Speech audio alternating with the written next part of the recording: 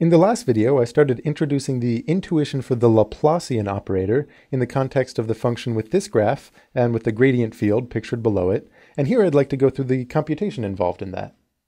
So the function that I had there was defined, it's a two-variable function, and it's defined as f of xy is equal to 3 plus the cosine of x divided by 2 multiplied by the sine of y divided by 2, And then the Laplacian, which we define with this right side up triangle, is an operator of f, and it's defined to be the divergence, so kind of this nabla dot, times the gradient, which is just nabla, of f. So two different things going on. It's kind of like a second derivative. And the first thing we need to do is take the gradient of f. And the way we do that, we kind of imagine expanding this upside down triangle as a vector full of partial differential operators, partial x and partial y. And with the gradient, you just kind of imagine multiplying that by the function. So if you imagine multiplying that by the function, what it looks like is just a vector full of partial derivatives. You're taking the partial of f with respect to x and the partial of f with respect to y. Those are the two different components of this vector-valued function that is the gradient. And in our specific example, when we take the partial derivative of f with respect to x, what we get, so we look over here, 3 just looks like a constant, so nothing happens. Cosine of x halves, the derivative of that with respect to x, we kind of take out that 1/2. So 1/2, and the derivative of cosine is negative sine, so that's negative sine of x over 2. And sine of y over 2, well, y just looks like a constant, so sine of y over 2 is just some other constant. So in our derivative, we just keep that constant in there, that sine of y over 2. And then for the second component, the partial derivative of f with respect to y, 3 still looks like a constant because it is a constant. Now cosine of x over 2 looks like a constant because as far as y is concerned, x is a constant, so cosine of x is a constant.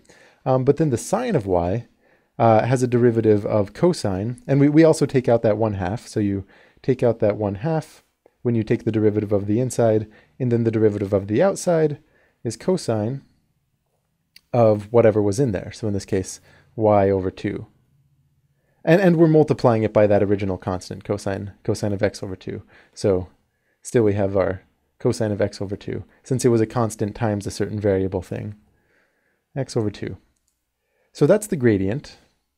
And then the next step here is to take the divergence of that. So with the divergence, we're going to imagine taking that del operator and dot producting with this guy. So if I scroll down to give some room here, we're going to take that vector that's kind of the same vector, the partial x, and I say vector, but vector-ish thing, partial y.